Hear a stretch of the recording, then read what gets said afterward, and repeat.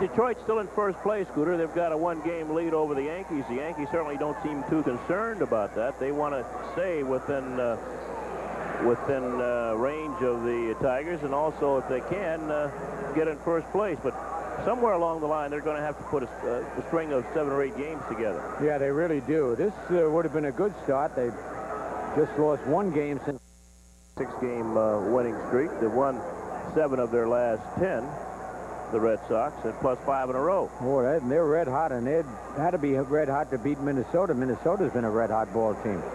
They had really cut in Oakland's lead.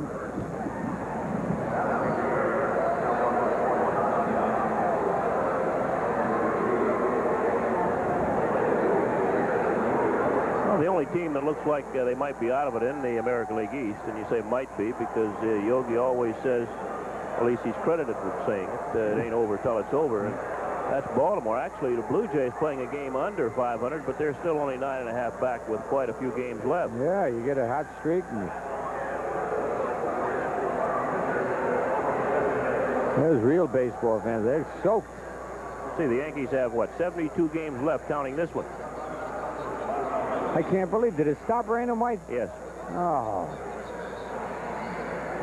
Well, they're going to have a while out there to get this field in shape. I mean, look at it. Flooded there and around the seats, and the dugout will have to get bailed out. I can't believe how quickly it stopped.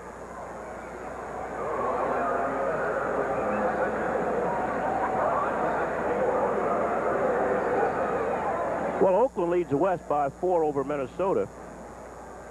Kansas City 9.5 back. They really made a run at Oakland for a while, and then all of a sudden, a couple of weeks before the All-Star break, and after even they got Bo Jackson back, they've lost quite a few games in the standings to the Oakland Athletics, and Kansas